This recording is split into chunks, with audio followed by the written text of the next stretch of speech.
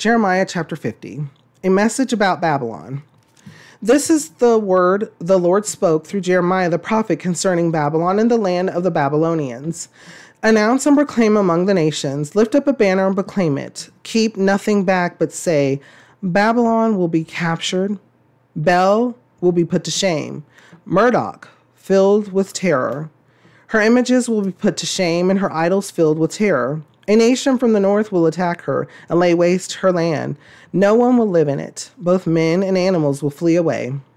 In those days at that time, declares the Lord, the people of Israel and the people of Judah together will go in tears to seek the Lord their God. They will ask the way to Zion and turn their faces toward it. They will come and bind themselves to the Lord in an everlasting covenant that will not be forgotten.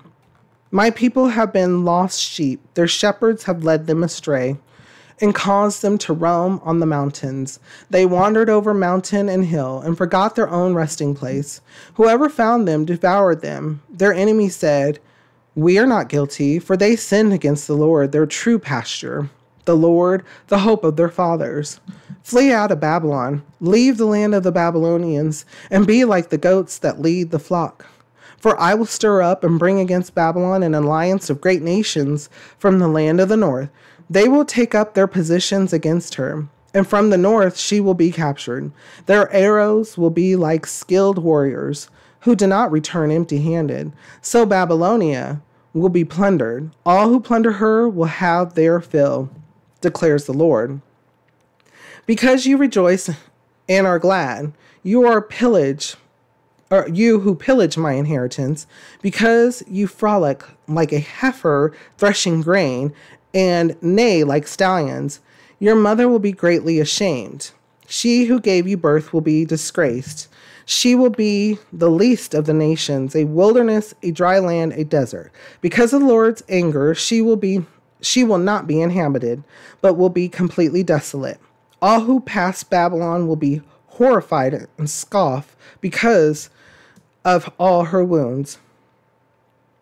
Take up your positions around Babylon. All who draw the bow, shoot at her, spare no arrows, for she has sinned against the Lord. Shout against her on every side. She surrenders, her towers fall, her walls are torn down. Since this is the vengeance of the Lord, take vengeance on her. Do to her as she has done to others. Cut off from Babylon the sower and the reaper with his sickle at harvest. Because of the sword of the oppressor, let everyone return to his own people. Let everyone flee to his own land. Israel is a scattered flock that lions have chased away. The first to devour him was the king of Assyria. The last to crush his bones was Nebuchadnezzar, king of Babylon. Therefore, this is what the Lord Almighty, the God of Israel, says. I will punish the king of Babylon in his land as I punished the king of Assyria, but I will bring Israel back to his own pasture, and he will graze on Carmel and Bashan. His appetite will be satisfied on the hills of Ephraim and Gilead. In those days at that time, declares the Lord, search will be made for Israel's guilt, but there will be none, and for the sins of Judah, but none will be found. For I will forgive the remnant I spare. Attack the land of Merathaim and those who live in Pekod. Pursue, kill, and completely destroy them, declares the Lord. So there's a lot here just in this first portion. So listen to what Jeremiah is telling about Babylon. A nation from the north will attack her and lay waste her land. No one will live in it. Both men and animals will flee away. And then he goes on to say, whoever found them devoured them. Their enemies said, we are not guilty, for they sinned against the Lord, their true pasture, the Lord, the hope of their fathers. So Jeremiah is telling the people about Babylon and how Babylon, because remember at this time they were pretty much exiled. And so in the people, the remnant that was left.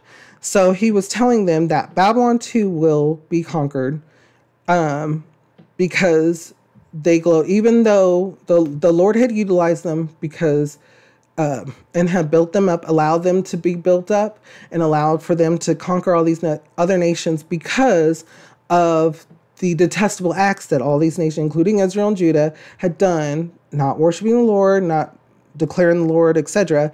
And so Babylon too, because they refused, even Nebuchadnezzar, even the kings of Israel from time and time, or not Israel, but from Babylonia, time and time again, they would recognize the Lord and then, but not be a person who is showing their people, hey, this is who the Lord is. This is who we are to follow. Allowing for other detestable acts to continue to go on, allowing for worship of other gods, etc. And so assuredly, Babylon too will be overthrown. And he is also giving information about Israel, and the reason why they were exiled. He goes on to say, though, about Israel, that, but I will bring Israel back to his own pasture, and he will graze on Carmel and Bashan. His appetite will be satisfied on the hills of Ephraim and Gilead. Because there's that hope, because this is the people that he had chose. These are the people that he had chose to be a reflection of his love. And he also is declaring that when they do come back and they are back in the promised land, that at that time, he's like, all their sins will be wiped away. And there's a reason for that, because this, like I said, this is multiple meanings in these prophecies. One can take it is, yes, they did come back from the exile and they rebuilt the temple. They were able to rebuild the temple.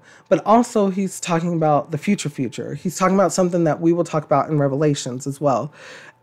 He's also talking about something that happens in the New Testament with our Lord and Savior. So there's a lot here. And bringing past to present, we too can see that even though we get shaken, even though the things get shaken up, we too can rely on the Lord and trust the Lord. We can trust the Good Shepherd because he is going to be that hope. He is the Good Shepherd. He will guide us through and protect us along the way. So before we go on, though, what kind of thoughts or feelings come to your mind when we read over this? How does it make you feel, and what does it make you think?